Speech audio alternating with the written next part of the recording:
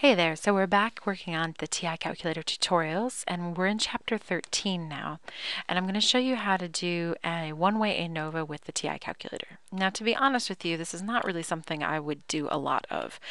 The Minitab and Excel outputs are much nicer, much better, and StatCrunch for that matter, are much nicer, much better looking. They have things in an organized table form. They can show you confidence intervals and box plots and interaction plots, and things are just better. But if you're stuck between a rock and a hard place and you've got to get some quick answers, then I suppose the calculator will do.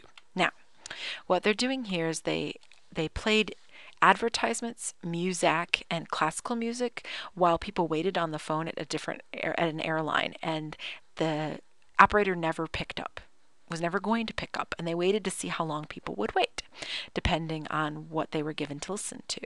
So the null hypothesis would be that, look, there's no difference in what you played for people. They're just going to stay on the same amount of time no matter what. And that's the null hypothesis, that the mean time for advertisements is equal to the mean time for music, which is equal to the mean time for classical.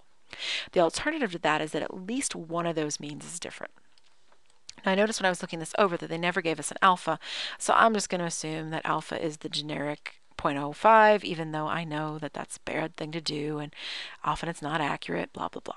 Okay, so the next thing I'm going to do is I'm going to find my F test statistic. I'm going to do that by using the calculator. All right, so what we do is we go to Stat, we go to Edit. We're going to clear out any old columns of data. I've got some goodness of fit data, I think, from chapter 12 in there. I'm going to type in my 3 columns.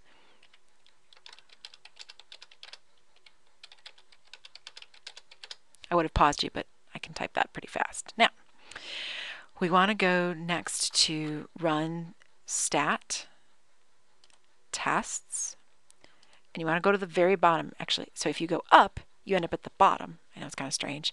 And you're going to pick this one, which, despite the instructions say that it's F, but in my calculator it's H. But whichever one it is, you look for ANOVA. There it is, H. Okay, now I'm going to tell it what lists I want it to run the ANOVA on. So for me, it was L1, comma, L2, comma, L3. If you had 4 lists, you'd pick 4, whatever. And you press enter. And there it is, and it gives you all this information. So you can see the mean squared t, the mean squared error, and all this jazz. It's all in here. You just got to search for it a little bit. So MST was 74.6, MSE was 11.6. E stands for error, it's right there. T is your factor, right? Or treatments, if you call it. That's why the T. So treatments. So for me, it was the music, or music. That was the treatment.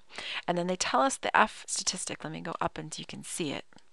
So the treatment is the factor stuff. So that's done. And then the F is right there. It's 6.431. There's your F test statistic. Okay, then you find your p-value, but the p-value is given to you. It's 0.0126. Okay, so then step 4.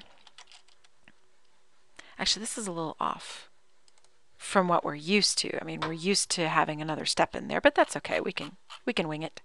All right, so we will totally reject the null hypothesis, because p equals 0.0126 is less than alpha that we made up to be 0.05. And that means that there is sufficient evidence. Step 5.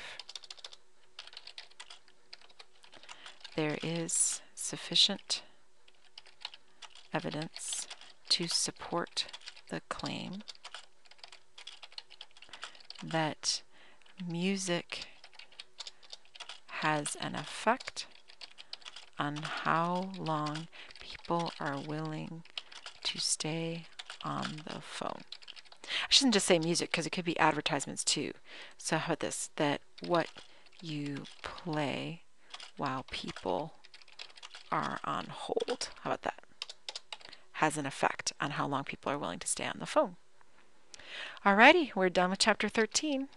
Again, there's a lot more in there, but we're only showing you just the how to do the part with with the TI calculator. All right, I'll see you later.